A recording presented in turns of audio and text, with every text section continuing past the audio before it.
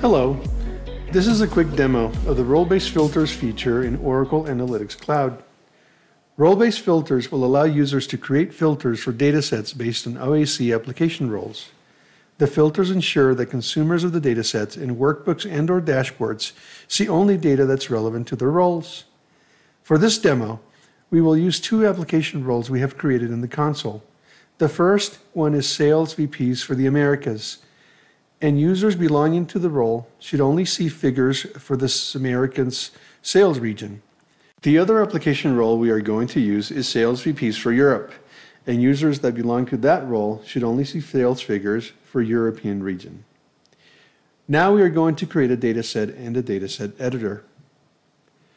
We will first select an ADW connection and pick several tables which we will join to make a single dataset for consumption. One of the tables, countries, has country region, which we will use for the filter. These role-based filters will limit the data consumers of the dataset will see based on their specific roles. To create our first role-based filter, we click on the role-based filter icon on the top right, and then the plus icon next to the Add Role.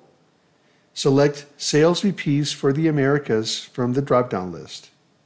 We then click on the plus button to create one or more expression-based filters for this application role. We can give the filter a name, and we enter a simple expression filter of country_region equals Americas. The filters can be as simple or as complex as required.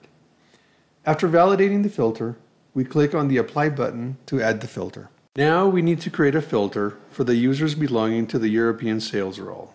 So we click on the plus icon to the right of the first role and select Sales VPs for Europe from the drop-down. Now we click on the plus button to add the expression filter for this role. We name the filter, and in the expression editor we enter country_region equals Europe. We validate and click Apply to the second role, and that's all we need to do. Now we save this data set and share it with the appropriate users. Note that the way role-based filters work is that you can share the data set with any users, but when they create workbooks from the data set, only users belonging to one of the two roles we created will be able to see any data.